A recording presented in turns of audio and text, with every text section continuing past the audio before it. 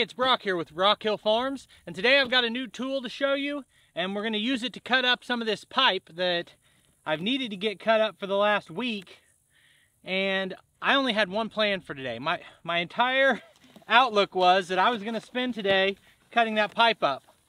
Well, it was supposed to rain last night, and it's supposed to rain tonight, but it wasn't supposed to rain today. Well, it's been raining all day. So now the day's half over. I'm finally out here to work. It looks like it's gonna rain again. Hopefully I can get a little bit done. My video 2 days ago talked about buying inexpensive tools, and what we have here is an inexpensive tool.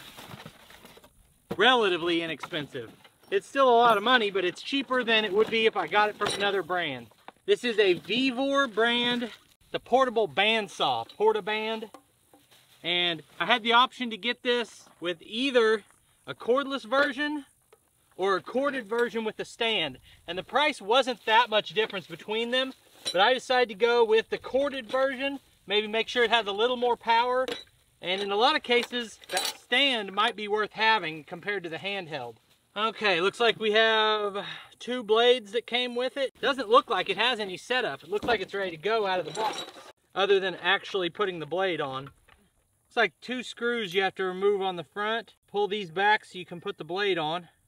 I think these blades, for all of these portable bandsaws of any brand, these are all going to be universal. So you can go anywhere that sells tools and pick up replacement blades. You don't have to order those from Vevor.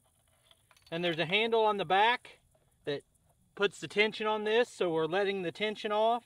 I've slid the blade in between these little roller wheels down here. And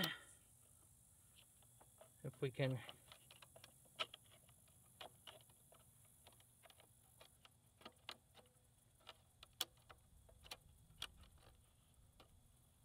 put our little covers back on. Kind of handy if these were like a twist handle here, so you didn't actually have to remove anything to take the blade off. My video title the other day was a little bit tongue-in-cheek, but it was called You Get What You Pay For, and I talked about with a tool like this, I don't want to pay a premium price because I'm probably not going to use it that often. Although the more I think about it, the more I think about all the things I've cut in the last few years with an angle grinder that would have been so much easier with one of these saws. So this actually may be something that I use a lot. Cool thing about this pipe is I thought I was going to be hauling it off for scrap metal. Now I found a new project, and this pipe that I waited so long to throw away, now it's going to save me some money. This has kind of an interesting locking system here where you can push it forward easily, but to back it off you have to lift this little tab which has threads on it, and that's what locks it in.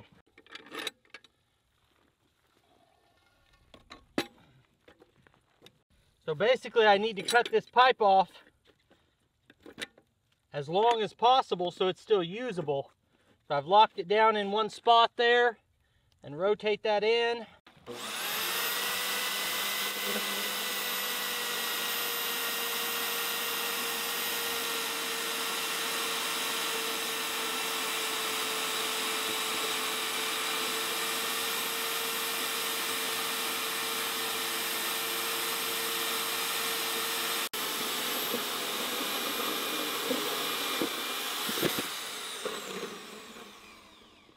Oh dang.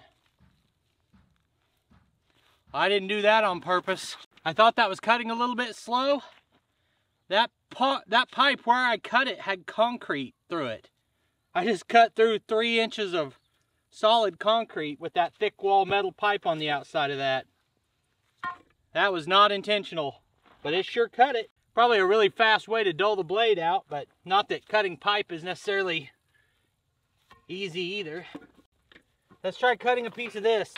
This is not pipe, it's solid rod. About 3/4 inch diameter solid rod.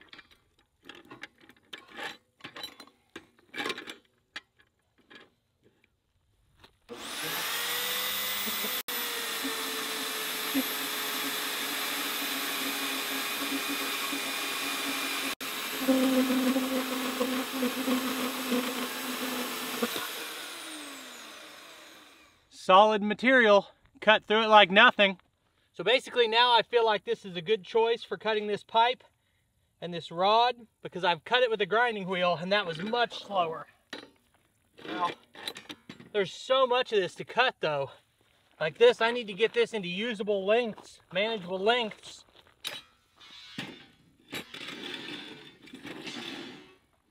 The clamping system seems to be pretty sturdy and easy to use. That's something that really matters and could be a big hassle. That we slide that in, drop that down, crank it.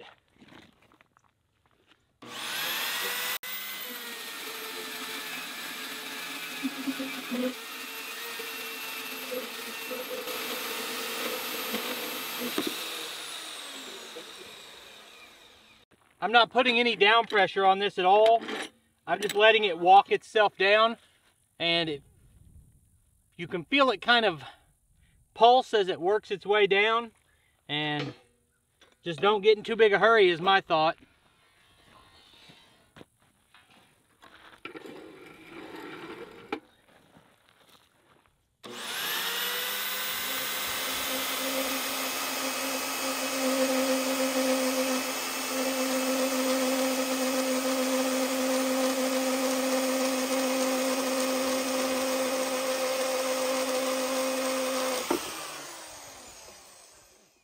I mentioned that I wasn't sure if I wanted the portable version or the one that came with the stand, because when you have the ability to use a stand, that's so much better, but you don't always have that ability. So what I did was get this one that has a stand, but it's also removable from the stand. You take a nut off the back, and now we have a truly portable unit. Now this is a twisted mess of pipe. And I might get the pallet forks out in a minute, or the grapple, and try to pull some of this apart.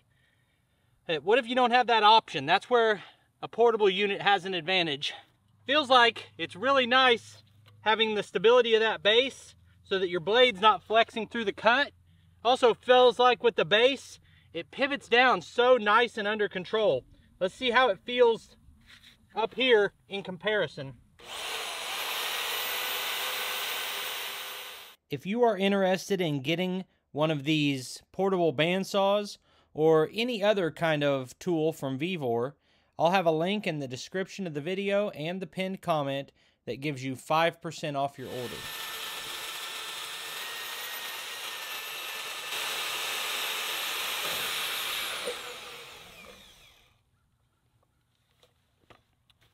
So when I first picked it up and started cutting, it was kind of fighting me this way, making it shake around. Realized if I put this end up against it, it would ride down more under control.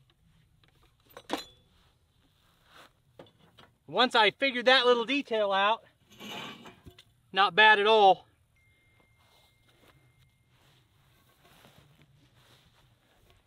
Now for a time reference on how long it took that to cut, that is a really, really thick wall pipe. Now let's see if we can get this one lifted up. This sucker's all bent. There we go. I think I'll put a piece of pipe under it to support this, so it's not setting on the ground.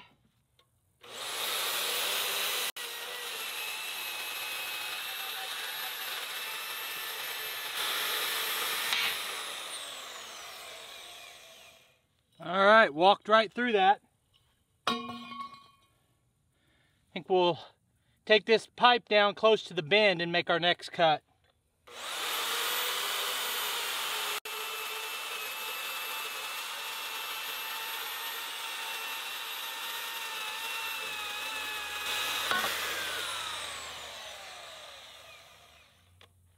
I don't like reading the instructions, but maybe I should every once in a while. There's a couple things on this that are loose that should be tight, and they send you, anytime they send you hex keys, it's probably a good sign to assume you need to tighten things down.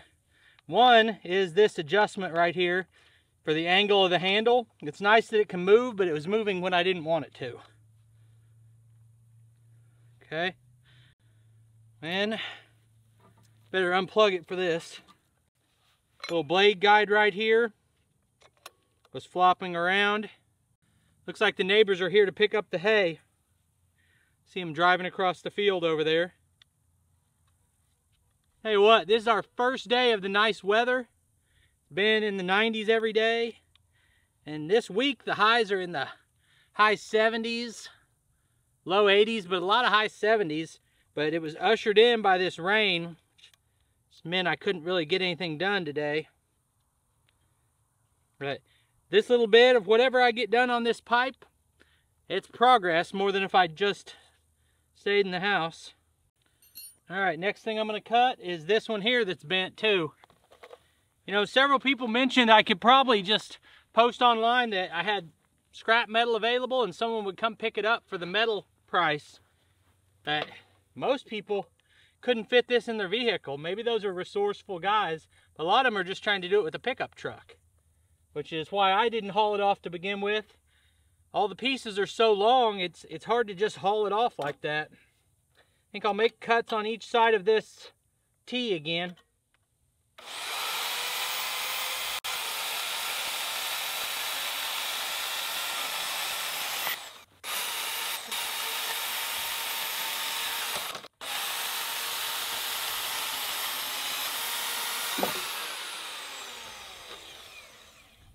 I definitely say if you're new and have never used one of these, I've used the bigger ones where you just push the button and it goes all by itself in a metalworking shop. You need to treat this the same way. You don't want to push on it, just let it walk itself down. Really just trying to sort through where this is all crisscrossed so I can separate pieces at this point.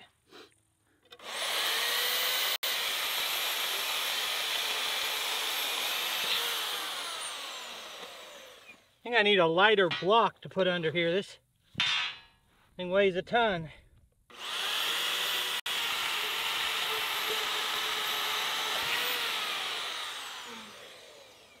I would bet that for the most part I will use this in its base, but today it's really nice that it's removable.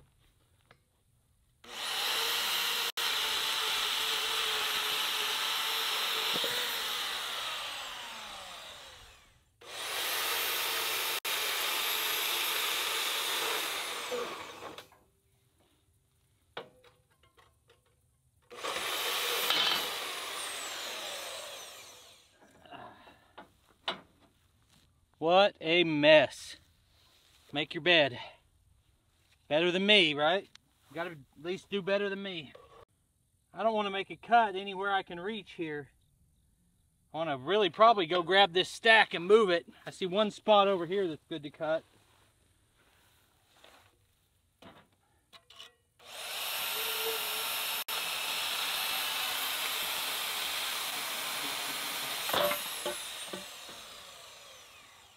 That is a tangled mess. Let me see if I can pull it apart so it's easier to work on.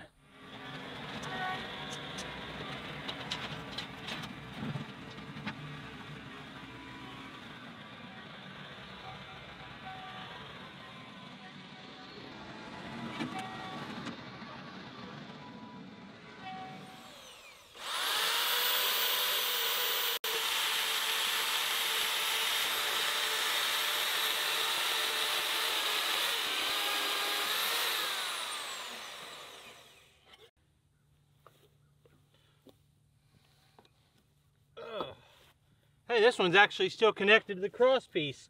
First one I've seen like that.